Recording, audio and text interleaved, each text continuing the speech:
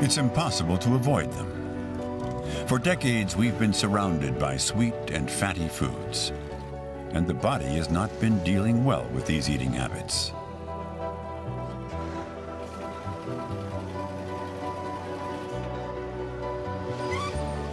But what about the brain? Do our mental health, our moods, and our brain abilities suffer from the wrong kind of nutrition? We know that junk food is making us fat, but science is telling us now that it might also be shrinking our brains. Brain researchers have joined the dining table to study the effects of our eating habits. Diets that are high in fat and sugar in the long term lead to changes in part of the brain involved in memory. This is a recent field of research, a developing science that spotlights a new facet of nutrition. Habitual intake of foods high in fat and sugar result in a reprogramming of the brain. In short, our brain is affected by what's on our plates.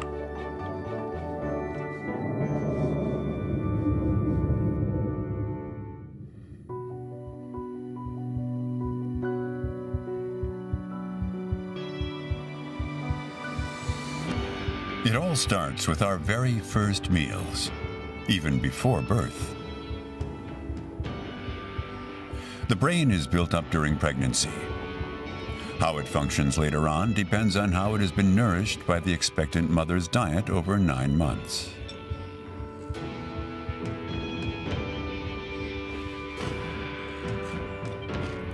A number of consequences of poor nutrition during gestation have been known for a long time. Today, scientists in Australia are looking at the repercussions of nutrition on brain function. Felice Chaka, a professor at the University of Melbourne, examined the behavior of babies after following the eating habits of 23,000 pregnant women.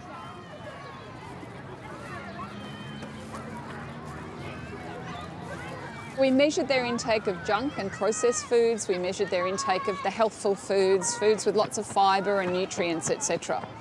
And then we looked at the emotional health of their children over the first few years of life, from 18 months to 5 years.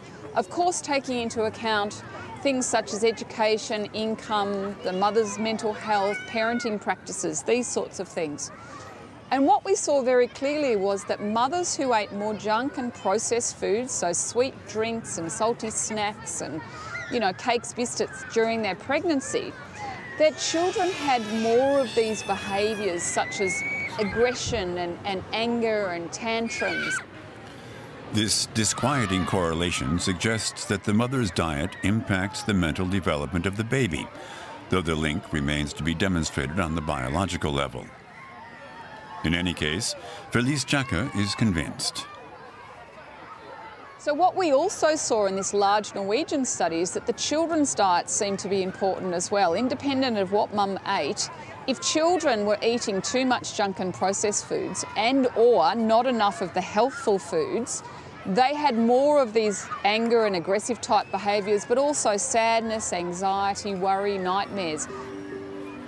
Since then, Professor Chaka's conclusions have been confirmed by studies in Spain, the Netherlands, and Canada. Excess fat and sugar are now in the sights of scientists working on the brain. Excesses and deficiencies. Junk food is often low on essential nutrients, so it leaves the body, and especially the nerve cells, lacking.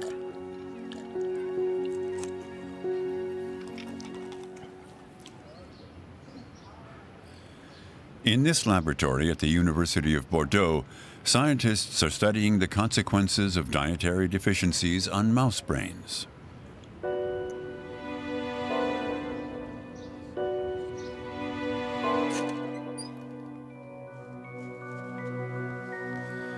This experiment is used to measure anxiety. The animal has the choice between exploring the lighted area or hiding in the shade. A normal mouse takes the time to examine the lighted area. But this animal was deprived of omega-3 fatty acids during its development. Omega-3s are called good fats due to their benefits to the heart and arteries. Instead of exploring the environment, the mouse takes refuge in a dark corner. It's stressed, anxious. The experiment has been reproduced many times on dozens of mice. For researchers, this strange behavior can be simply explained. Without omega-3 fatty acids, the brain does not develop and function normally.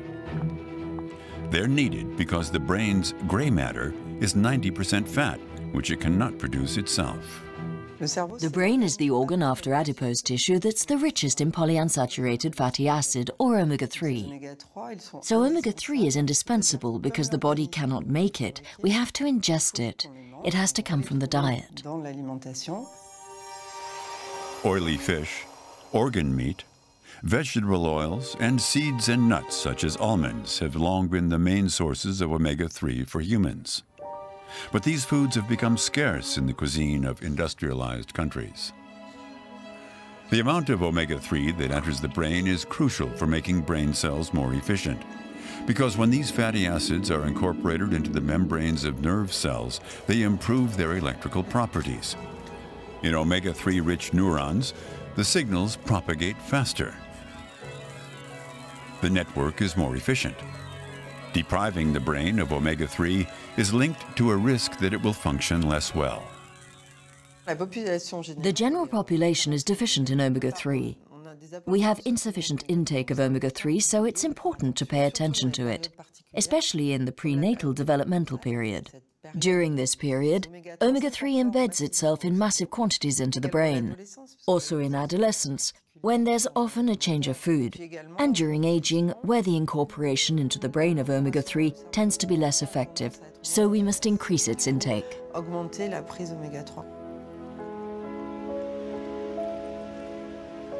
The first rule for a brain to run at full speed is avoid deficiencies. But good nutrients and a varied diet should be available.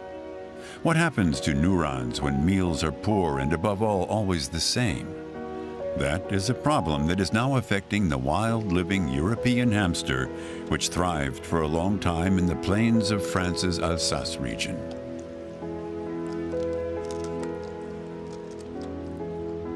Since the 1960s, there's been a decline in the hamster population, which is on the verge of extinction today. And at the same time, we've noticed an increase in the agricultural area where corn is cultivated. Caroline Abold wondered whether the collapse of the population was linked to the sudden glut of corn. So she did an experiment, feeding hamsters exclusively corn.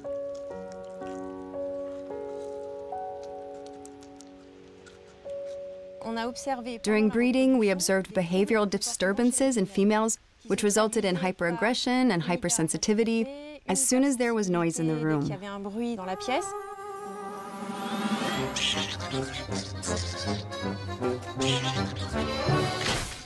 Above all, what we did not expect is that these females would devour their young the first day after birth. This behavior was observed in more than 80% of females. A dietary deficiency was enough to make a hamster devour its children. The cause? A simple vitamin. A vitamin B3 deficiency is at the origin of the abnormal behavior. When we supplemented them with vitamin B3 in addition to their corn-based diet, they expressed quite normal behaviors. And they began to nurse their young, to raise them in the same way as the females that were fed a diversified diet. The case of the cannibalistic hamsters is disturbing.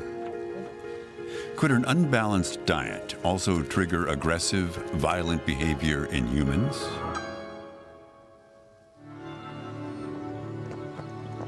Ab Zaalberg is a clinical psychologist and political advisor to the Dutch Ministry of Justice. His specialty? Nutrition and crime. He's convinced that enriching food with vitamins, fatty acids, and minerals can reduce aggression. It's a hypothesis that is difficult to test in normal life because so many factors and circumstances can influence our behavior and our impulses. In order to study nutrition without the influence of the many parameters, he chose prisons as a nearly ideal setting.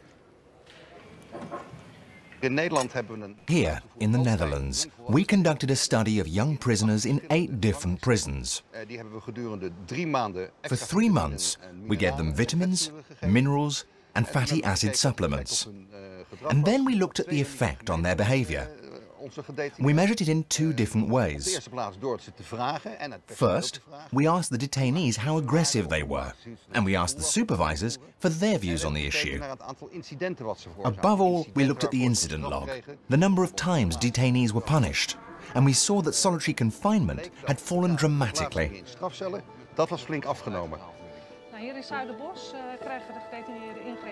In the group of inmates whose meals were improved, the number of incidents was reduced by 1/3. What we eat may have the power to change our moods, to stimulate certain impulses. But could the food on our plate also influence our decisions? The ones we believe we make using our free will. When people are asked if they think that the food that they eat has an impact on health, most answer yes. But when asked if diet can also influence thoughts and decisions, very few people are willing to believe this is the case. Das können sich viele Leute nicht vorstellen. However, at the Institute of Psychology of the University of Lübeck in Germany, Professor So-Young Park has, for the first time, proven it. Her work reveals the mechanism by which food could influence our thoughts. And for that, the researcher has developed a rather original experiment. Imagine that you face the following dilemma.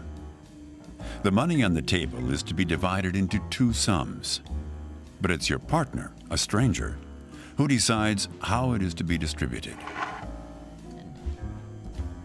I give you €2 and I keep 8 for me. If you accept the unfair offer, you leave with a little money, but much less than your partner's. If you refuse, no one wins anything. So what would you do? Do you accept the offer and take the €2 even if you feel cheated? Or do you refuse and leave with empty pockets, but your head held high? Well, it turns out, surprisingly, that whether you'll take the money or not depends on what you've just eaten.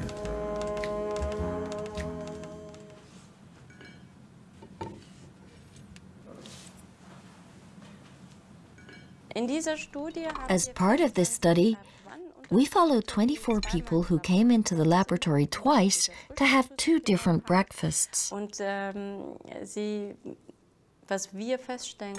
We found that the same person made completely different decisions based on what they ate in the morning. To the test person, the 2 breakfasts look the same. In reality, one is far more protein-rich than the other. The ratio of protein to sugar is the only parameter that changes. A few hours after the meal, the subject takes several tests on a computer. Today, he accepts the offer. His self-interest outweighs his anger at the unfairness, and he will leave with a little money in his pocket. Last week, he mainly refused and won almost nothing.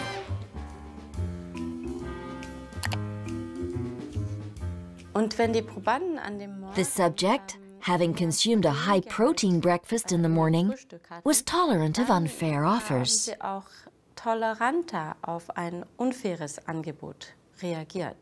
Conversely, the subject who consumed a high-carbohydrate breakfast was less tolerant in the face of unfair offers.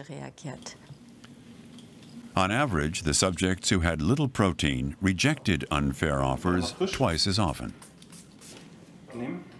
But how can this surprising result be explained? In their search for biological evidence for this observation, the scientists carried out blood tests. We will send the blood to the laboratory for analysis. We will measure the level of hormones and amino acids in the blood. For hormones, we are interested in insulin, cortisol, adrenaline, and adrenocorticotropic hormone. And for amino acids, tryptophan and tyrosine.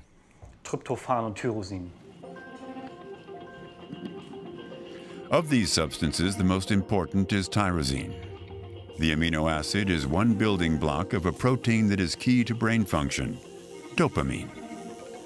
This molecule ensures communication between neurons involved in motivation and risk-taking. The results of the blood analysis show that subjects with higher levels of tyrosine in their blood are more willing to accept the unfair offer.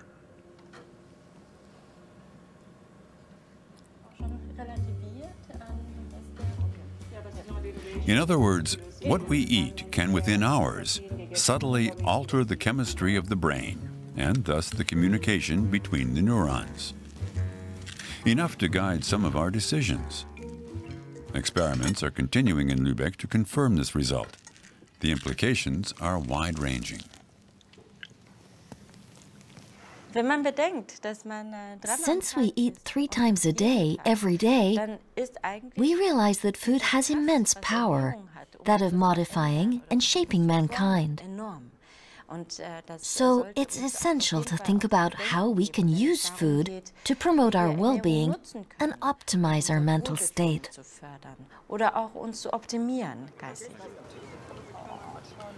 Not only does an unbalanced diet affect our brain functions and behavior, and our meal plan interfere with daily decisions, it also becomes increasingly clear that diet plays a decisive role in our mood and possibly mental health.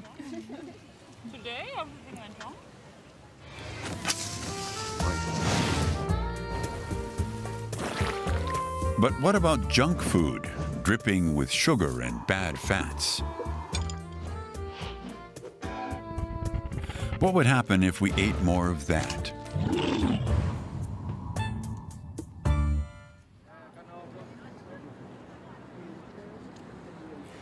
This is the focus of research here in Australia at the University of Sydney.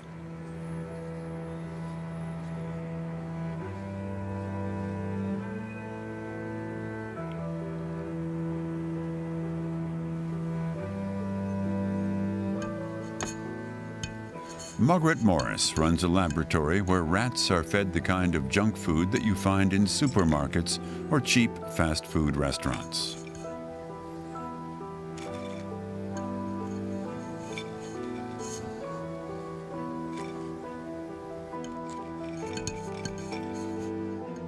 Our experiments use a range of Western foods of the type eaten by all of us. So we feed our rats meat pies, chips, cakes and biscuits, the sorts of foods that are readily available and cheap. So we are modelling the Western world. The first consequence of this diet, the rat doubles its food rations. The animal never seems satiated, but that's not the most surprising outcome.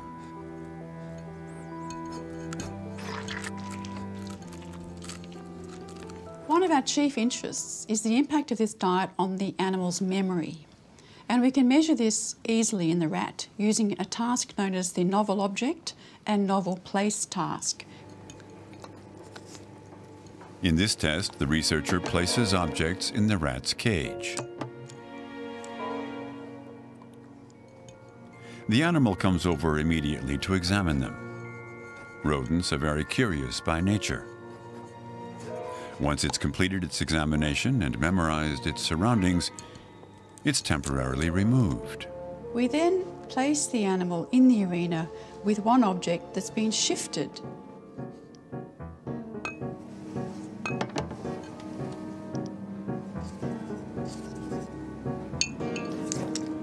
On its return, the rat spends more time examining the object that has changed places because it already knows the other objects. They're engraved in its memory.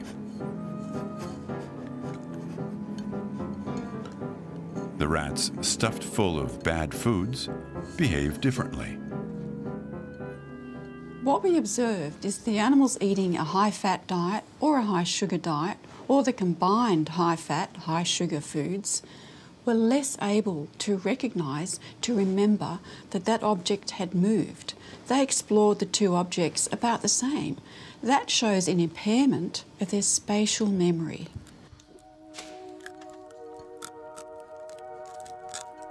The overfed rats have not only damaged spatial memory, but also other malfunctions that sound a warning signal for the scientists.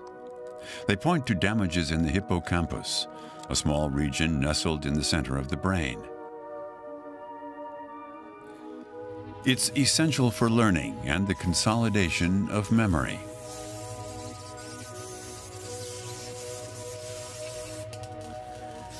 Recent studies show that in humans, a too energy-rich diet also interferes with the hippocampus. We see, for example, that the quality of people's diets is related to the size of their hippocampus, to the size of their grey and white matter volume, and there's starting to be intervention studies. So, for example, we see that only 4 days on junk food type diet will have an impact on cognitive functions that are related to the hippocampus. Margaret Morris is now seeking to understand how sugary and fatty foods disrupt the brain of her rats to the point of affecting their performance. She has a hypothesis, namely, eating too much fat and sugar triggers an inflammatory reaction that spreads to the neurons.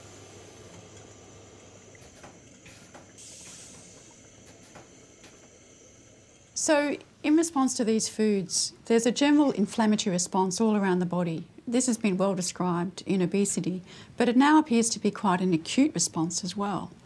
And what we find is that inflammatory molecules such as cytokines are increased in response to the diet.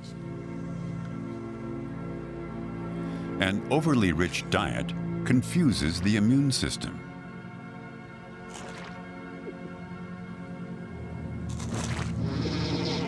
It responds by triggering an inflammatory reaction, especially in fatty tissues. Our fat masses release substances that then propagate this inflammation throughout the body.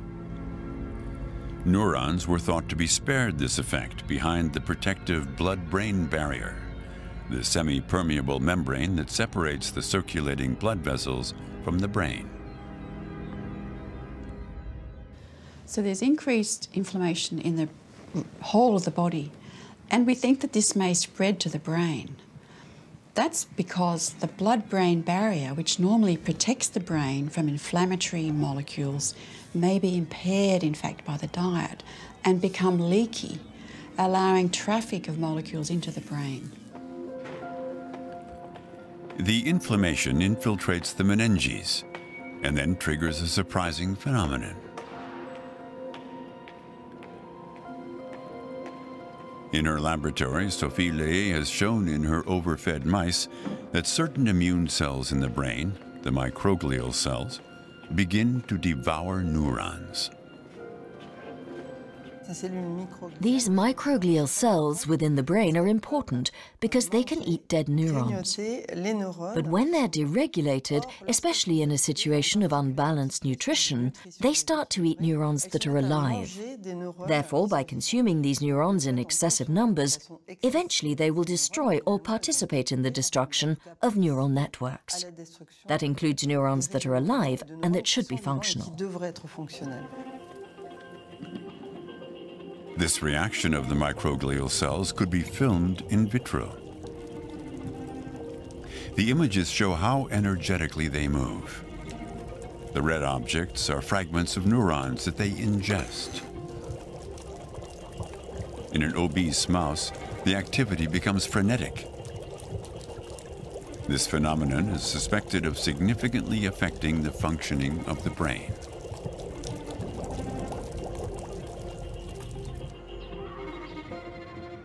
We've been saying to people for 30 years, don't eat these foods, you might have a heart attack, you might get cancer and diabetes. It hasn't worked to change people's behaviour. We hope that if people understand that what they put in their mouth is actually really essential to the health of their brain and that of their children, that might have a more profound impact on people's dietary choices.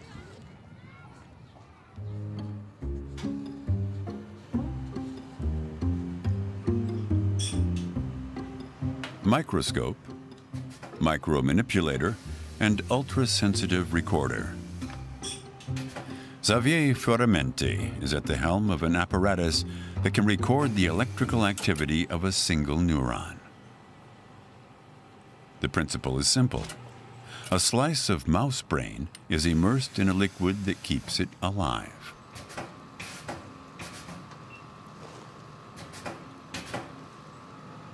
The researcher approaches it carefully with an electrode. It's a meticulous operation. Here I go down the pipette in the slice of brain. And now we will approach this recording pipette near the neuron to make contact. That's it, we made contact. And now we will be able to measure the electrical activity of the neuron.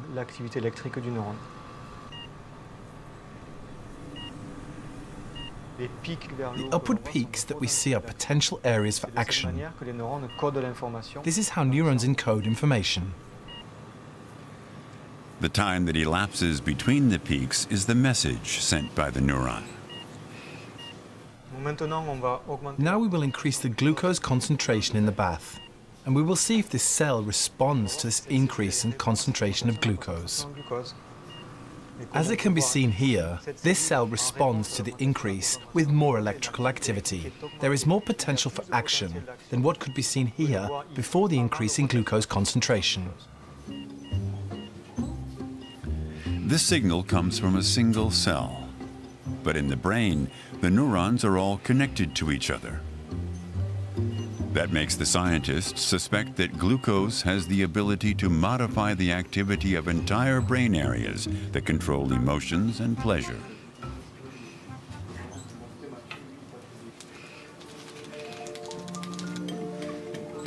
Is this how sugar ensures its grip on our will?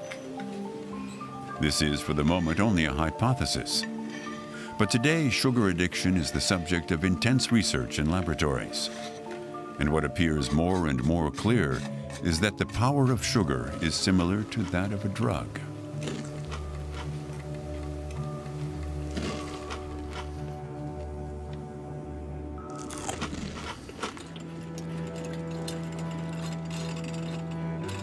Serge Ahmed is one of the first to provide proof with a very simple experiment.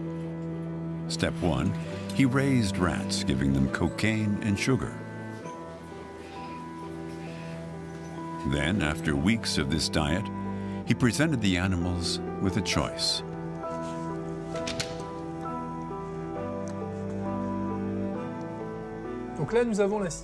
We have the situation in which the animal has the choice between a lever that is connected to a syringe that contains a drug solution, and the drug in question is a hard drug like cocaine and heroin, and on the left, a lever allows him to control a syringe that contains a sweet drink. And there we see the animal chooses to take the sweet drink. The rats selected the sugar water 4 times more often than the drugs. It can't be called a glucose overdose, but the irrepressible desire is plain to see. So this experiment simply shows that sugar has more addictive potential than we had imagined, and it is perhaps even stronger than the pull of hard drugs, such as cocaine and heroin.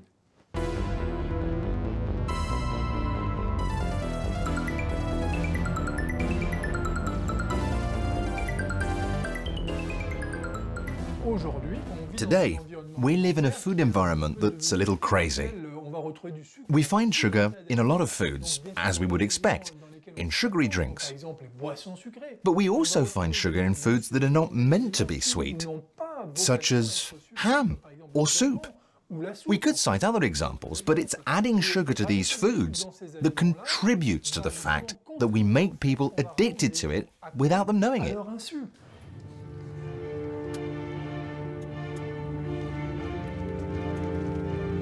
Here at the Oregon Research Institute, the influence of sweet food on the human brain is being investigated.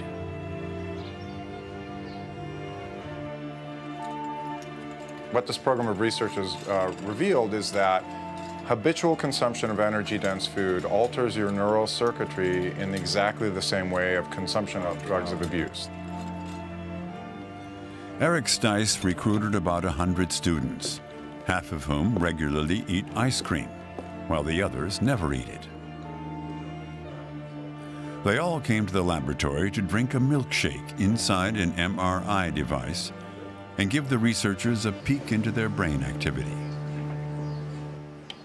Great, Casey. So what we're going to do today is give you chocolate milkshake and record the brain activity in your entire brain as you receive and anticipate receiving chocolate milkshake to look at the neural basis of consuming energy-dense foods.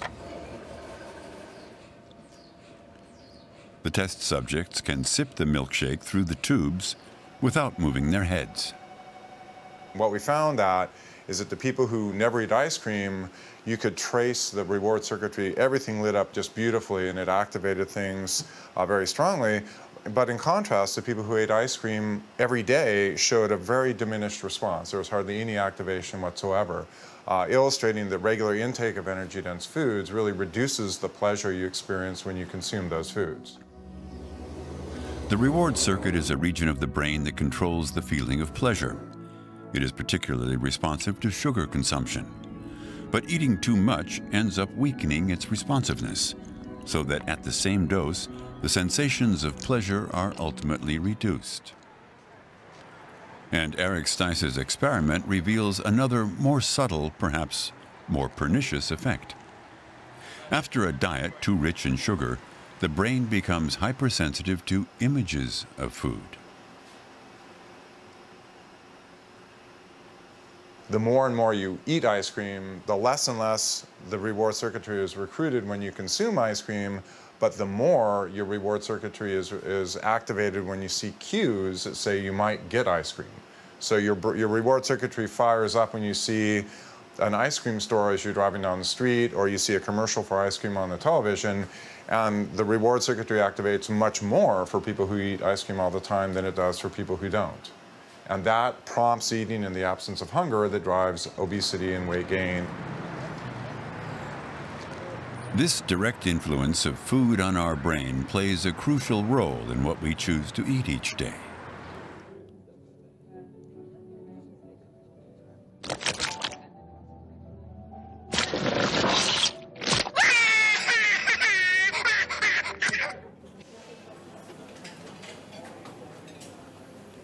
What happens in the brain at the moment we pick a dessert rather than an appetizer, or fish rather than red meat? Who is really pulling the strings?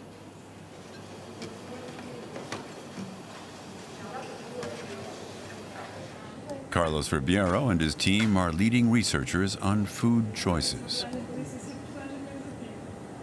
What we really want is to find all the components, all the genes, the molecules, the neurons which direct feeding decisions. And for that, we have to be able to look at very fine and small effects. The simplicity of this animal model, the fly, makes it possible to explore new avenues and new hypotheses. To understand the feeding behavior of the fly, Carlos Ribeiro has developed a machine that monitors the insect's choices in great detail.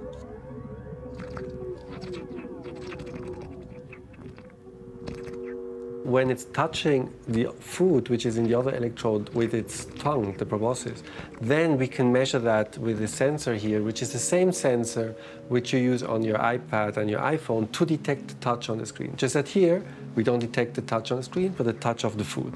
And so we can really now dissect and analyze the choice of the fly, if she eats protein or sugar, but also when she's eating from the different foods, how it eats, how much it eats, how fast it eats, how often it eats, and really dissect all the details of the decisions which are controlled by the brain. Thanks to this technique, he's been able to prove that the main reason for choosing food is, first of all, deficiencies. Naturally, flies that lack protein will choose protein-rich food. But looking more closely, Ribeiro observed that this is not always the case. Sometimes, actually, we had some flies which didn't have this strong urge to eat protein. And then we were wondering why that was the case, right? And so when we looked at, it turned out that the flies which had no craving for protein had gut microbes. And so following up on many experiments, we could show that there are two specific gut microbes which, when they are in the fly, they suppress protein appetite, and therefore these two microbes have a very important influence on protein cravings in flies. Flies, when choosing their diet, are influenced by the bacteria in their gut. This unexpected discovery raises an important question. Does the human intestinal flora, called the microbiome, also act on our brains? Do our gut bacteria play a role in our food preferences?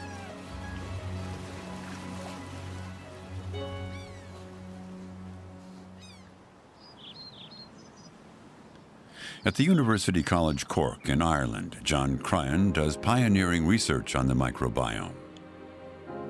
He's been able to prove that gut bacteria can influence certain behaviors in animals as well.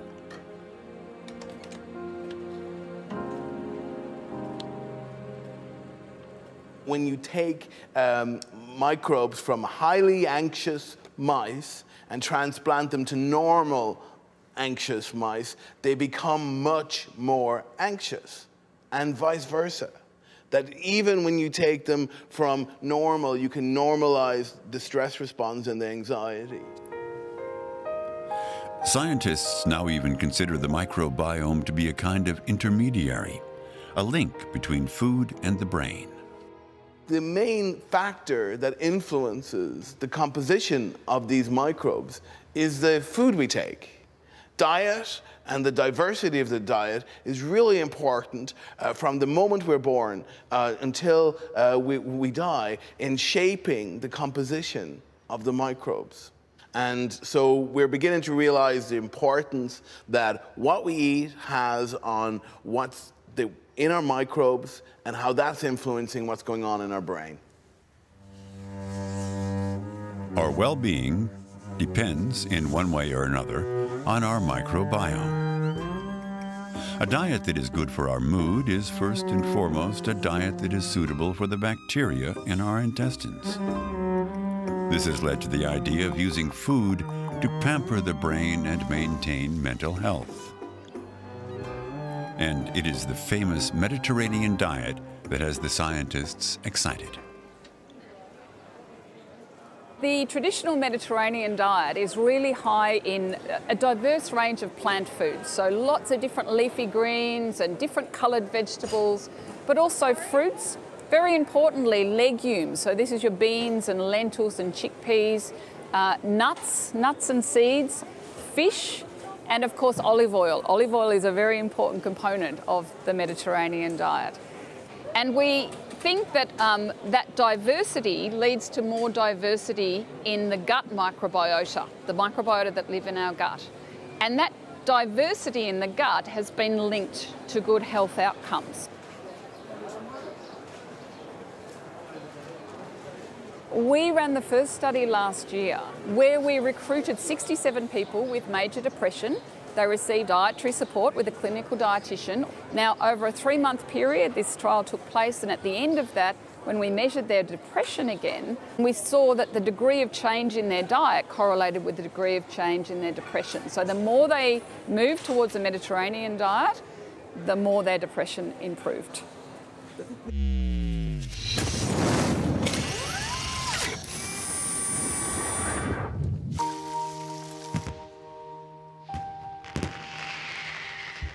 Using diet to serve the brain. It's an idea that's catching on.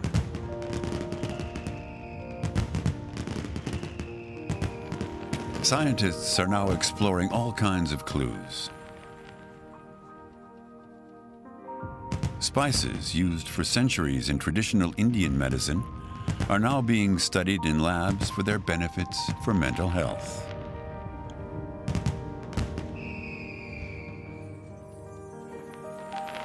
Red fruits and berries have awakened high expectations. The polyphenols they contain might be able to rejuvenate neurons on the decline.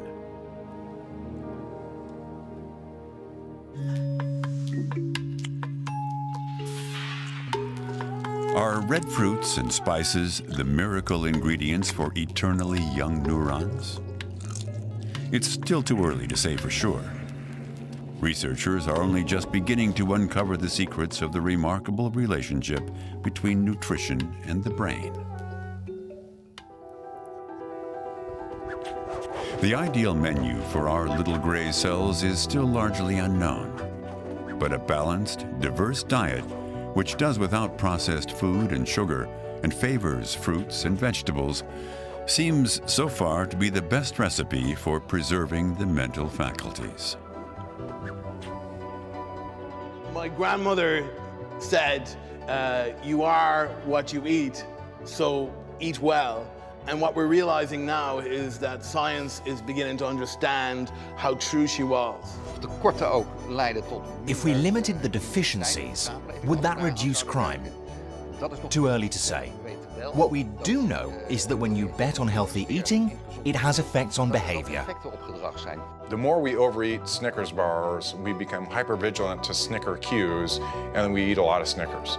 And we create that monster in ourselves. So the best thing to do if you have kids is feed them healthy foods and not get them used to eating this kind of crap. I can't believe I just said crap, sorry.